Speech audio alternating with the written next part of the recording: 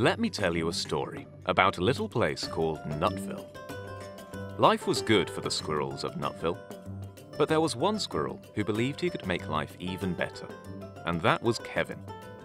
Kevin had the bold idea to start a little business, a business to create wealth for the community. And it wasn't long before Kevin's success was helping others, so that it became cherished by all of Nutville. Kevin's nutcap business was growing fast. It was time to expand. First, he took a trip to Spruce Spring, where he met Bruce. Bruce offered to sell him all the nuts he would need, and at a much cheaper price. Next, Kevin traveled to Conkerton, where land and workers cost peanuts. He found a factory there to make his nutcaps for him.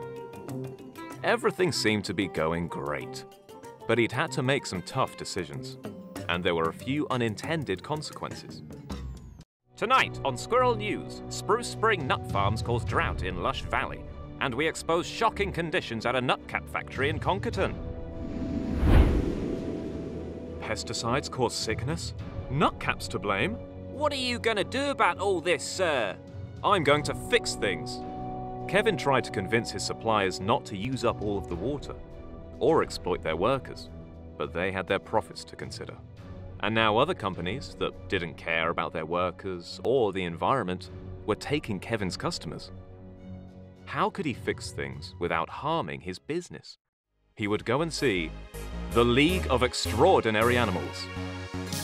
They listened carefully, and after consulting with the animal kingdom, they put in place a process whereby all the business partners were made more responsible for workers and the environment.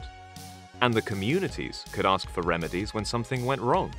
Now every business would do the right thing without being put at a disadvantage. And animals everywhere could get help if they needed it. And Kevin was happy, and all the animals were happy too. Or at least, that's what we could have done. Tell the EU which ending you prefer.